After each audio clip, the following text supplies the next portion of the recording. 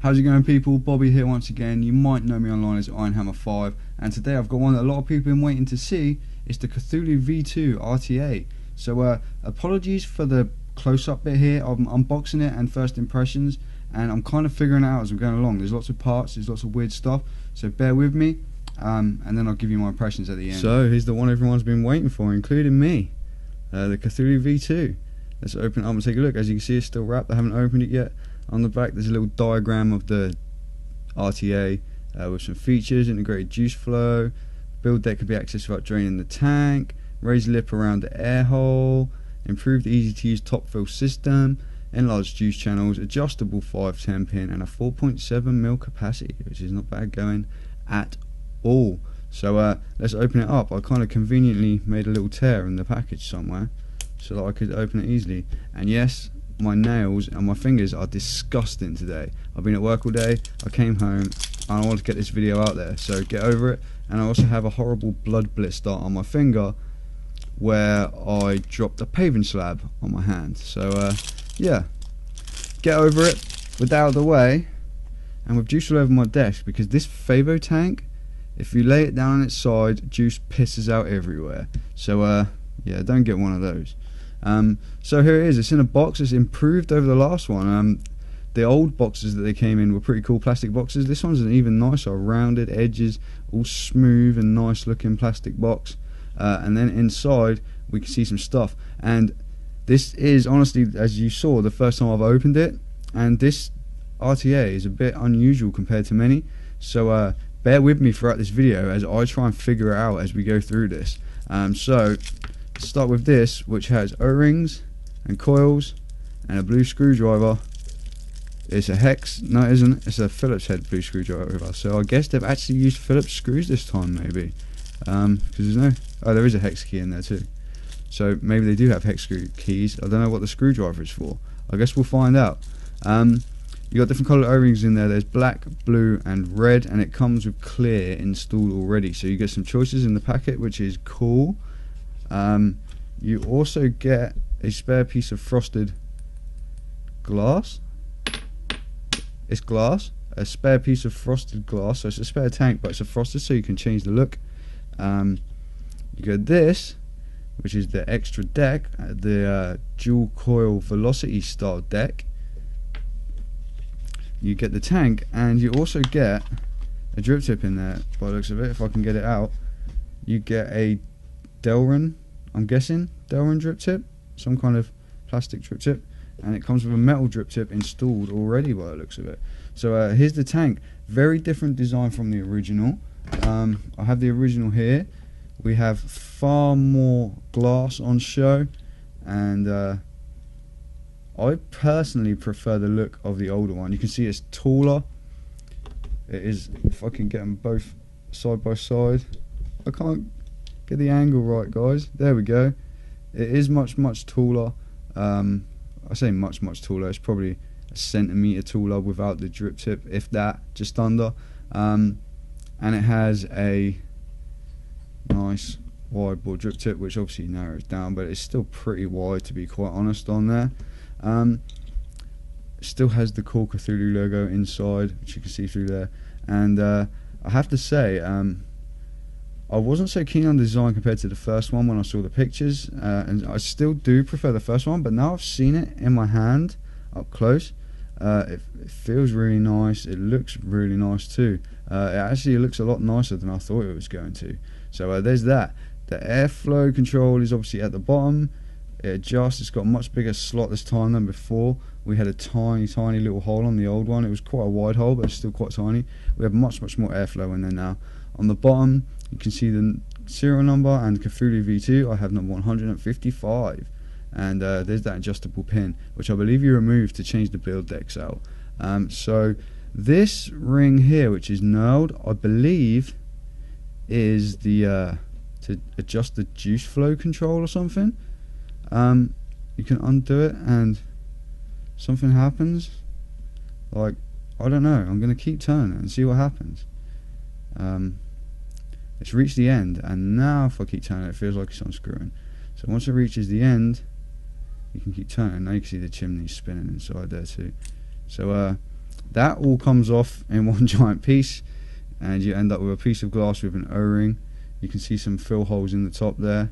The glass just pops off with an O-ring in there, and I apologise for banging the microphone then, and now I have to try and get this glass back in. I guess it will tighten up more when it's a bit weird putting that on there like that. I'm guessing when you I'm going to try and get this O-ring back around. The O-ring's quite flimsy feeling. Yeah, great start, Bobby. Should never have taken that glass off, should I? There's the O-ring back around. Feels weird putting the glass on there like that, but I'm guessing once you tighten the chimney back down, that's obviously going to tighten that up a lot more. It must come undone in another section to get the deck out, because you can allegedly take the deck out. It's really tight, so that's where it comes apart. Threads feel okay, they're pretty smooth, but a little bit okay. First inspection, machining's not great. It's okay, it's acceptable. I can't see any big chunks of metal like a few people saw with the other one, so I'm guessing this is how you access the build deck while your tank's in there. You must have to close the juice flow, however you do that. I'm going to have to look into it more. I believe this ring, like I said, this knurled ring is what adjusts the juice flow. So if we twist that, we'll see what happens. Can you see anything changing there? Oh, it just comes completely off. And there's another ring inside there which is screwed in. Lots of pieces. Yeah, I'm guessing that comes completely off there and it threads in. So yeah, you've got lots of pieces here, guys. It screws it all the way through as well, actually, if you keep turning it. Not very intuitive. Let's put that in there. So I'm assuming that's the juice flow control ring, and when your tank is attached and everything, when you turn that, as that inner ring that I just unscrewed, as you unscrew the ring on the knurled ring, the inner ring lifts up and blocks the juice channels. That's what I'm assuming. So you would do that, and then you can unscrew it and maybe somehow take the deck out. Maybe you have to unscrew the bottom part. We'll figure that out. So this can screw into here, can it? Does it screw, or does it just push into there? Trying to figure out this juice flow control thing. This just pushes into here. So I'm trying to figure out how I can access the deck while it's still like that. Is that juice closed? I guess. Strange, man. I was watching some videos before I opened this to try and figure it out. I can't figure it out. So then once we open it, we see we have a single coil build deck which has those little notches where you capture the screws in there, where you capture the wire in under the screws. So it's a nice little build deck. It has the usual two wick slots and a single airflow in the middle, and then you also get this other strange peculiar ring on here, which I don't know if it just, I think it just pops on. If I can get it off.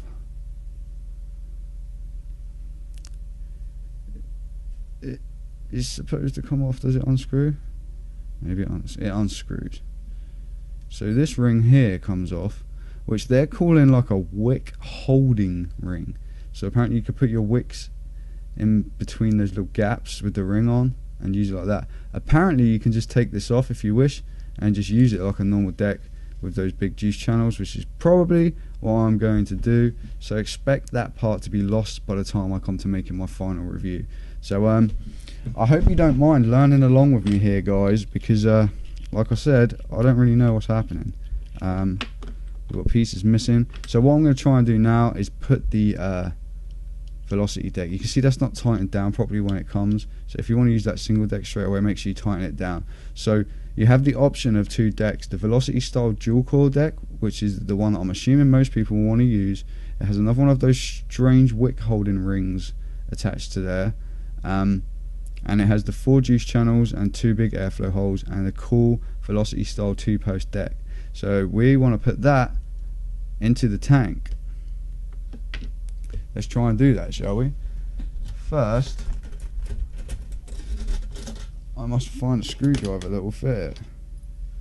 So, allegedly, what we do is we unscrew the copper center pin, and this whole pin comes out of the middle here. The copper center pin at the bottom, which was quite tight to begin with, which I've just loosened, that comes out, so you can see that you can adjust this to adjust your center pin without having to adjust the whole thing. And so if you're using a hybrid mod, you will be able to adjust that and put it on there should you wish to do that. I'm not sure how many people are doing that nowadays, especially with a tank. Once you've done that, I believe, yeah, your build deck just pops out on an O-ring. Pretty straightforward. And there's the inside bottom part, and you can see a peak insulator inside there. So we're gonna pop our Velocity style deck in there, and pop this pin back in, and that was my phone. This is like the most unprofessional YouTube video ever made. Even tightened all the way, the pin still protrudes out a little bit, so you're all good on the hybrid front, in my opinion. Obviously it doesn't matter how that goes in to begin with, because the airflow just goes in all around at the bottom and will go up through those air holes no matter which way it's orientated. So airflow feels nice and smooth. It feels like it could move a little bit. Let's pop this back on. Wait, there's other parts. What's going on, Bobby? What's going on? This part, is this the part with the notch? This is the part of the notch. You can see at the bottom there it has a small little notch, and you can see on the side of here there's a little notch. You have to line those up and put it on, which is easier said than done. I don't know if it's lined up or not. I can't tell. I guess not.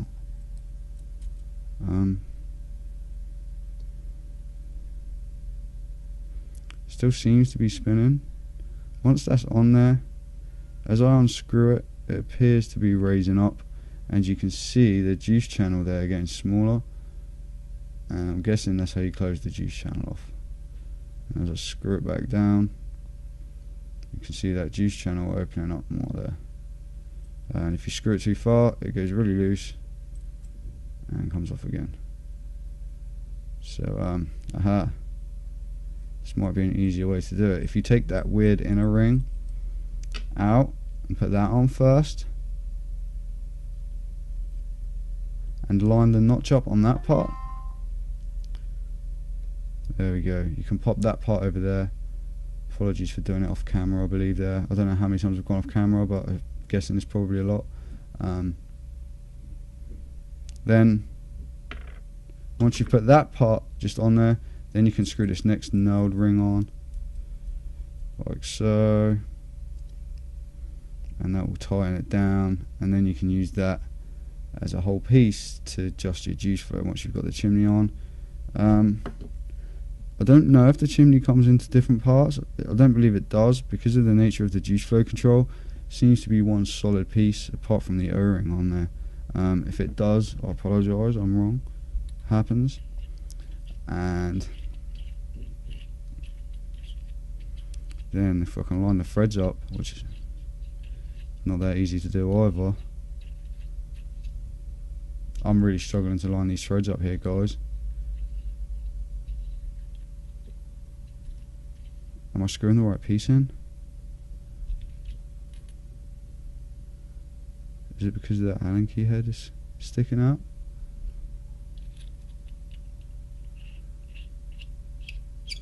They're lined up. It's a squeaky one. Is that right? That's not right, surely.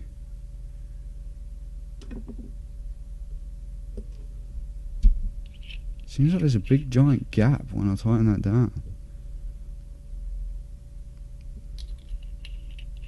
Am I missing something?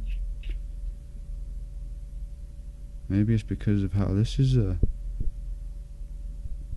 adjusted.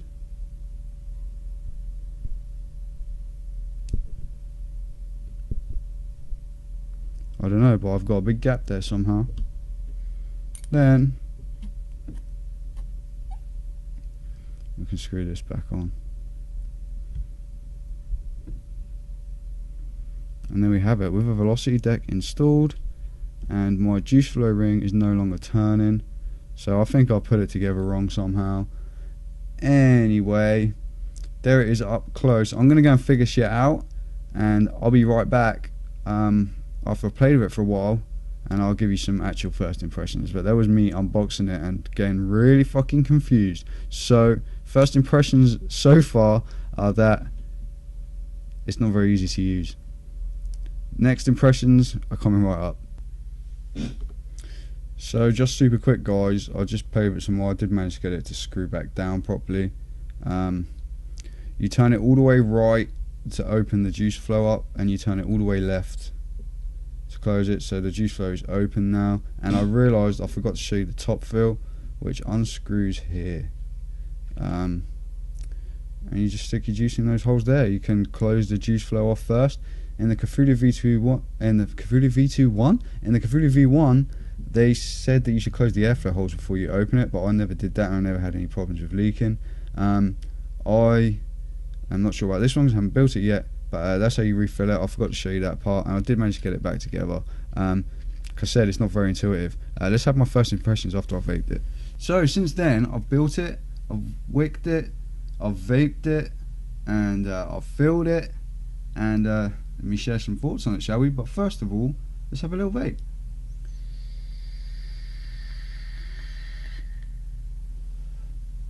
I'm vaping at 50 watts on the Freak Show Tiny, not Mini, Freak Show Tiny. Stupid name for a mod when they've got an RDA with the same name, right?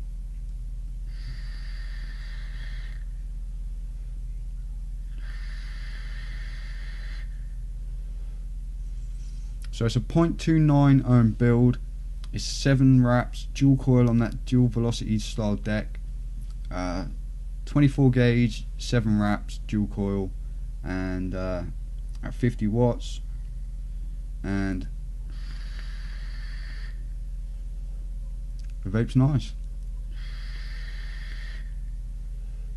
So I built it and wicked it exactly how I built and wicked the first one. If you've seen my video how to wick a Cthulhu, which I had a lot of success with my Cthulhu V1, and I know a lot of other people used that too and found it to work well for them. I tucked the wicks into the juice channels, and that's what I did with this, exactly the same as how I would. I took this strange, peculiar wick holding ring. I get why it's there now since I built it, because once you put that deck back into that chimney, it is possible that your wicks could move.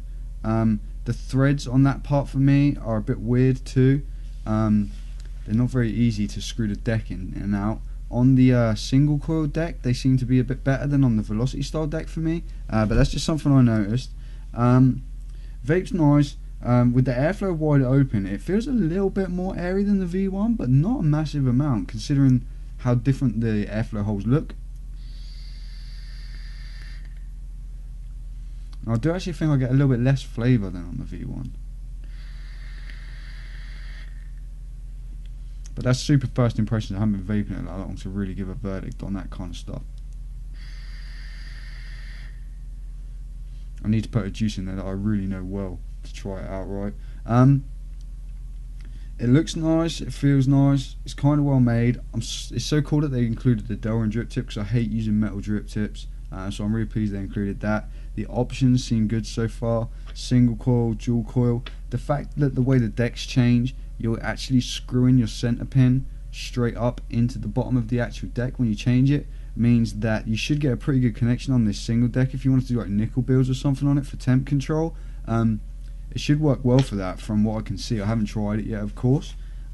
It's a nice vape. It's a tank vape. It's pretty much on par with the V1. The juice flow control and the ability to take your deck out while it's got juice in is going to be like a massive benefit for some people. For me personally, I'm not too bothered about that kind of stuff. Like, if I build it and I end up dumping a tank of juice, it doesn't really bother me so much. But I don't use tanks very often, so it doesn't happen for me very often, right? It's made okay, kind of manufacturing quality you'd expect for the price. It's not amazing. The threads were a bit squeaky, which you might have heard in the close-up part. It's not very intuitive at all. Definitely play with it for a little while before you try and build it and use it. Try and get familiar with how the juice flow control works. I know if you've used a mod with juice flow tank with juice flow control before, you're probably going to get the hang of that kind of thing much quicker. If you haven't, then definitely take some time to play with it. Fiddle around with the parts, figure out where everything goes. Just kind of familiarize yourself with it, especially if you're new, because it's not a straightforward, simple tank like the first one was. It has all these different parts and different things going on. The little blue Phillips head screwdriver I figured out is for the single deck. It has Phillips head screws in, whereas the Velocity one has the Allen key head screws in. The top fill part is definitely easier to unscrew and screw back on than it was before. Because of it being taller, it is much easier to get a hold of it.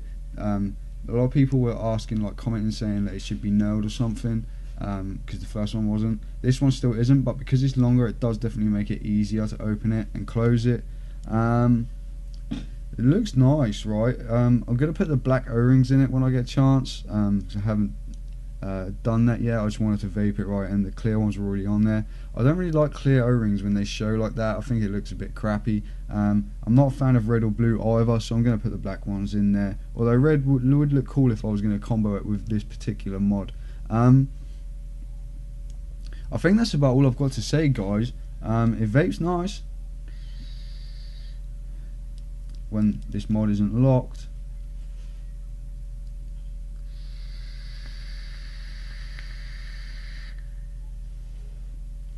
And I could take a fairly long hit on it without any dry hits or anything.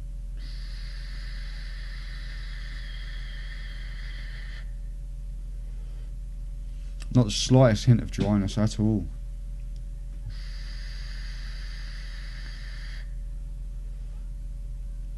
Still not.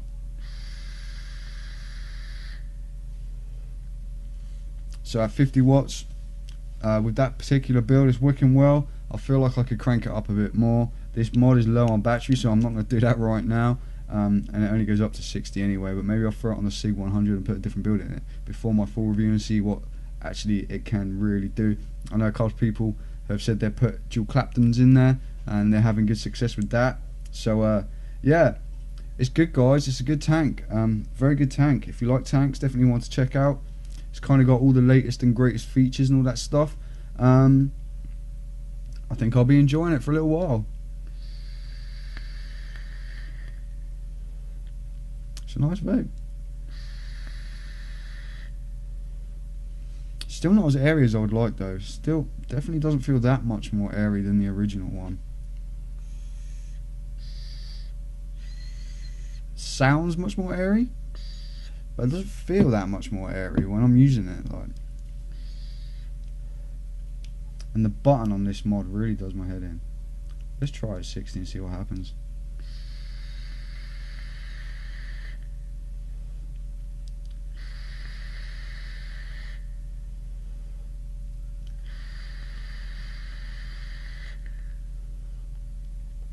Handling it like a champ, so that's as high as I can go right now. Hopefully you can see me through the vape.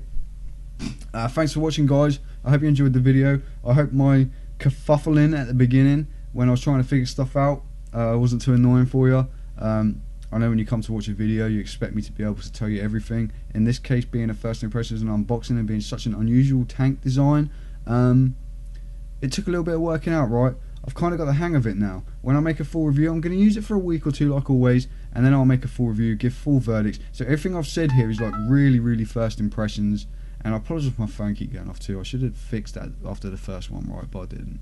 And for the disgustingly filthy hands. It's life, right? Do you want the video now, or do you want me to scrub my fingernails first and make you wait? It's up to you. Let me know in the comments down below. Like the video if you enjoyed it. If you didn't, press dislike. I don't care. It doesn't bother me. I got this from my buddies at Vape Depot. I don't know how many they've got left in stock to sell. I know they had a whole bunch of pre-orders. You can check them out. There'll be a link below as always for them. It is an affiliate link. You can go to vapordepot.com directly if you want to. You don't have to use my affiliate link. If you do, I'll get myself a few pennies towards buying more stuff to review for you guys on the channel. So that's how it works. It's up to you if you want to support it. That's an option for you down below.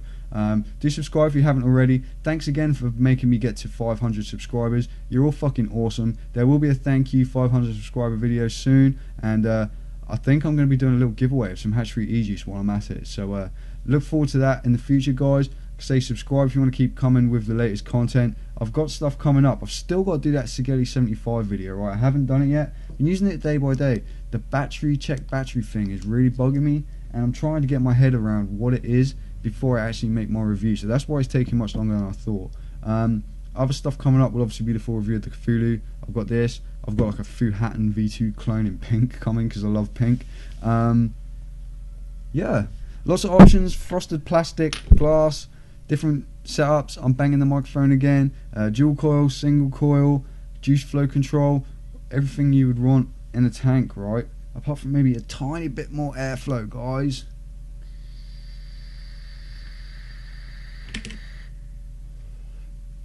But it does vape nice. I'll leave you with that. Like I said, you're all fucking awesome. Take care. I'll see you very soon. And bye-bye.